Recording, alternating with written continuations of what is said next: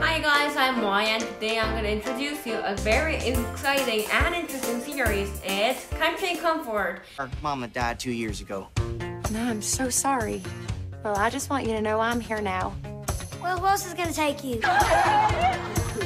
I've never seen the kids respond to anybody like. Country Comfort was first released in 2021 and the genre is classified as comedy. You know, I'll tell you one interesting fact about the show. It was actually filmed in California, but in the show it's pretended that it's filmed in Texas. Now let me tell you the basic plot. One stormy night, Bailey the nanny, who's obviously the main character, quits singing with her band because the band leader replaces her with another vocalist. So while she's going back to home, her phone and truck broke down, so she went into a nearby home asking to borrow a phone. But somehow their children lied to their dad that Bailey is their new nanny. It all got mixed up and she was caught in a thunderstorm in that house and she saves one of the daughters somehow. She has no place to go, so Bailey becomes her new nanny.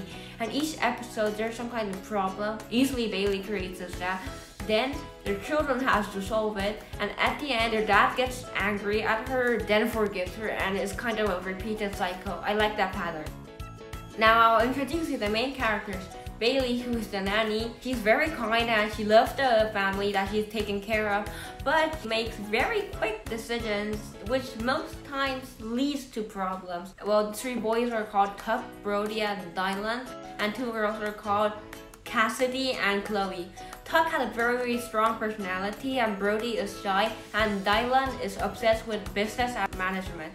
Cassidy was very sad at the first episode, but she gets over it. Oh well, the reason she was sad was because their mom died 2 years ago.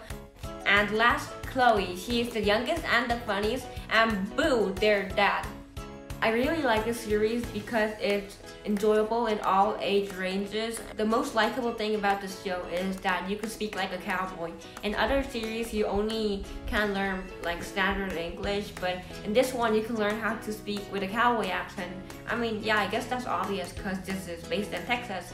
I also like that. And also this series has like lots of family issues and basic events that happen in family movies. Well, although Bailey is now a nanny, she still is a musician. There's like some scenes where she has to go to competition and perform. There's also a lot of parts where Bailey and the dad and the children all play guitar and sing together. I really like that part. I think Bailey brought like big happiness to the family because the family wasn't allowed to sing or anything after their mother died.